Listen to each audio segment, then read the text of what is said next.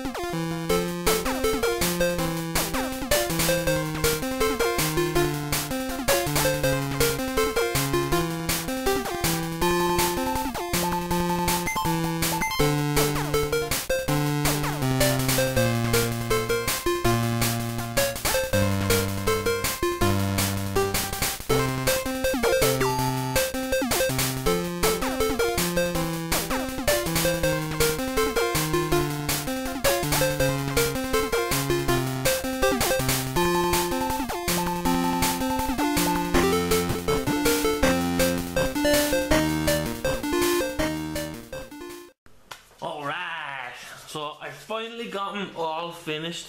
I had to take a break in between to make a trip to the dentist, but I'm happy to say that I've all done. They're all done. I've got every little bit on them that I've wanted. They were okay to put together. The only ones that were kind of tricky were the missile launcher guy, the rocket guy. This was a little bit tricky. You had to hold a lot of it in place.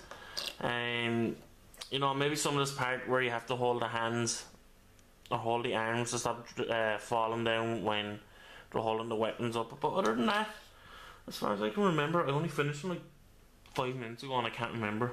I think everything else is fairly alright. Just the usual stuff, like making sure the arms don't, the glue dries before they start like slipping down.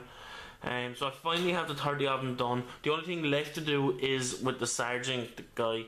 I'm going to try and get a drill bit to match the magnets that I have, so to magnetize his arms. That's the only one that's left.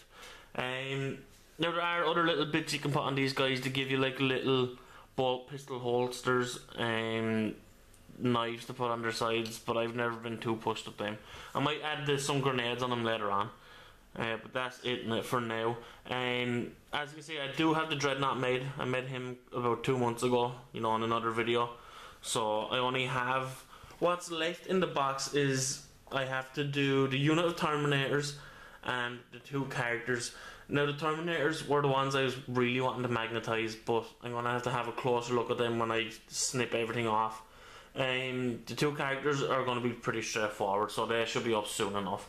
So yeah, I'm really happy to have all these put together. They're just in time for the Wexworks Festival to put on display. These won't be getting painted until I have everything set up in the hobby shed. That's why I haven't been doing too many painting projects, because I just want to get everything out into the shed and start in there, get a fresh start and everything. So thanks for watching. Let me know what you guys think. Leave a comment below, hit the like button and subscribe if you haven't. Thanks for watching again, and I'll see you guys next video.